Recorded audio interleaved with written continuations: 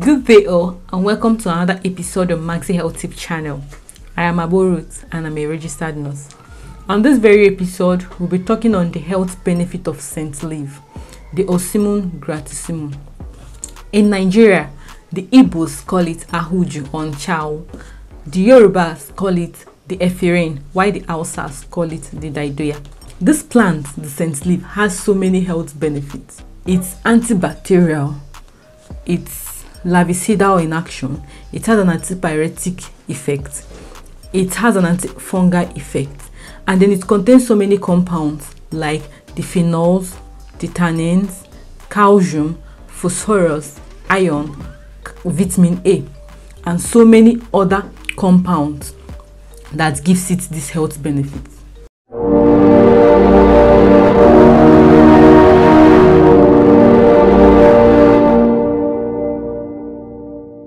Number one health benefit of scent leaf is that it helps in maintenance of the eyes. As earlier mentioned, this scent leaf contains vitamin A, and vitamin A is known to improve vision and also by preventing the drying up of the eyes, which is what we call the xerophthalmia. So when you take your scent leaf, in which either way, is either you are boiling it and drinking the juice, or you're eating it like that, in whatever way you want to take it. Once you take it, it gives you vitamin A and then it improves your vision. The number two health benefit is that it improves heart function.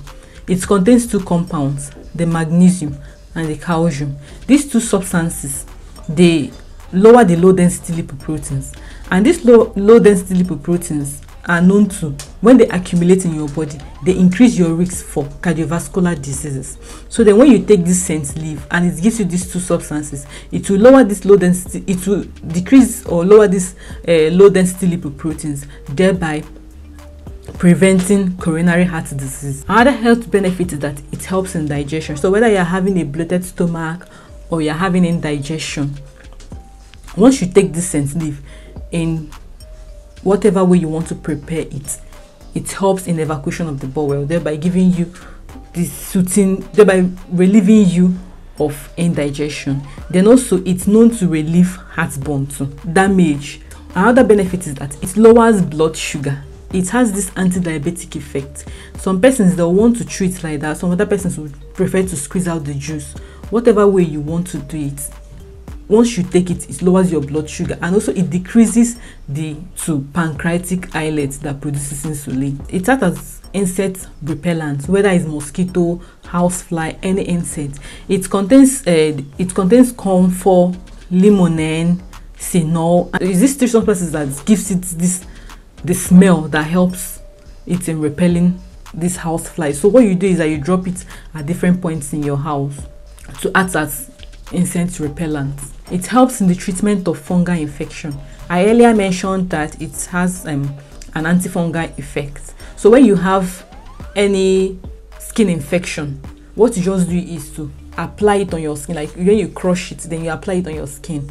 It's known to have an effect on fungi such as the penicillium, the Candida albicans, and the Microsporium justum. So then when you have any skin infection caused by any of these fungi, what you just do is apply it on your skin or that affected area, and it clears off. Another benefit is that it helps in treatment of diarrhea. What you do is that you boil it with ethanol at 100 degrees Celsius and then you take it. Because of its antimicrobial effect, it's known to have an effect on microorganisms or bacteria that cause this diarrhea. Bacteria like the Staphylococcus aureus, the Escherichia coli, the Salmonella sp, and the Shigella sp. So what you do is that you just drink the juice, and then your diarrhea is gone. It also has an anti-inflammatory property, and the good thing about it is that it doesn't have these side effects that some of the inflammatory drugs like the ibuprofen has. It's very kind to the stomach lining. It doesn't ulcerate the stomach lining just like the other anti-inflammatory drugs. It helps in treatment of respiratory disorders, any form of respiratory disorder, whether it's affecting the nostril, any part of the respiratory system. Once you take it in whatever way you want, whether you extract it or eat it like that, then it's also known that when you get scent leaf and you perceive it, it helps in clearing blocked nostrils. It promotes oral hygiene. Another benefit is that it promotes oral hygiene because of its antibacterial effect. When you chew it, it will kill those bacteria that are supposed to cause tooth decay and cause bad breath for you, thereby improving your oral hygiene. Another benefit is that it has a wound healing property. That antimicrobial effect it has, once you apply scent leaf on any wound you have, what it does is that it will kill those microorganisms that are supposed to cause infection. And once a wound is free from infection, the wound will always heal very fast. Then another property it has that gives it this wound healing action is that it increases blood flow.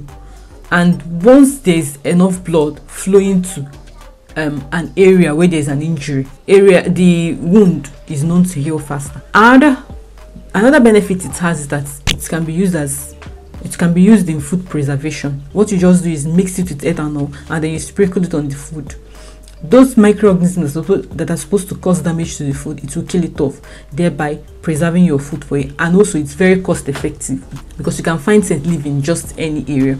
Then another benefit it has is it's a source of aromatics and oil, because you know that scent leaf has this nice smell, so people tend to use it to produce soaps, perfume, ointments, and aromatherapy oils. This aromatherapy oils is mostly used in massage.